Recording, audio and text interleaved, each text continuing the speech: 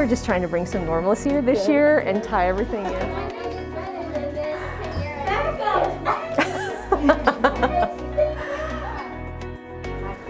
Oh, come on in. This is our kinder and first hallway, and we're going to step in here. This is Miss Kathy's classroom.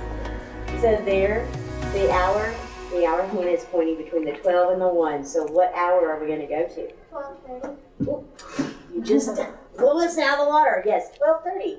So what are you trying to make? So there's a track. Okay. And it has to levitate. Okay, okay. And not fall over. That's an interesting project. I know, it's fascinating. Yeah, I love it. Yeah. The planning process is so important, you know? I know. And they're all, their brain power is just coming together. I love it. Yes. We send resources home for our virtual learners that coincide with the kits that the kiddos here get to work with hands-on. So it's very helpful. So they are all aligned and working with the same materials.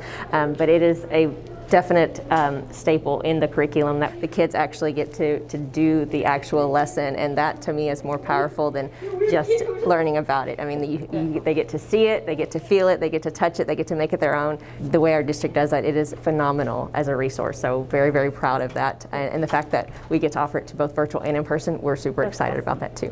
You're going to guess the decade, okay? Oh, I know this. Y'all are welcome to play. I can give y'all this. What do you think, guys? What do you think? Was there fire in that? Oh. Yeah, it was. I don't know.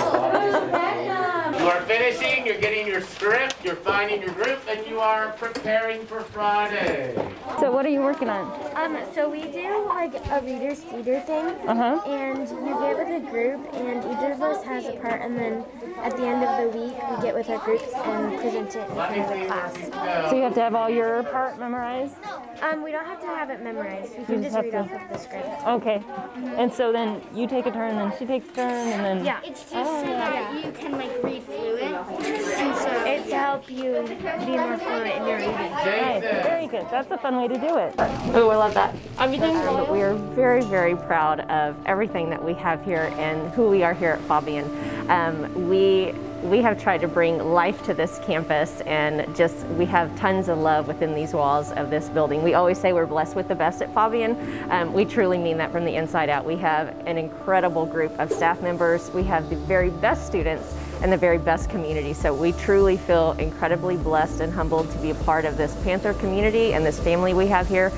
We have tried to bring life to the walls of this building by bringing color and displaying artwork and just trying to do all we can to showcase our students here and everything that they do, so everyone who is visiting our campus can see the love that we have for our students. Today on Faubion campus, it was awesome to see the kids energized about learning and the sense of community they've built with each other. Even during these stressful times, they're interacting and collaborating and working as teams, which is awesome.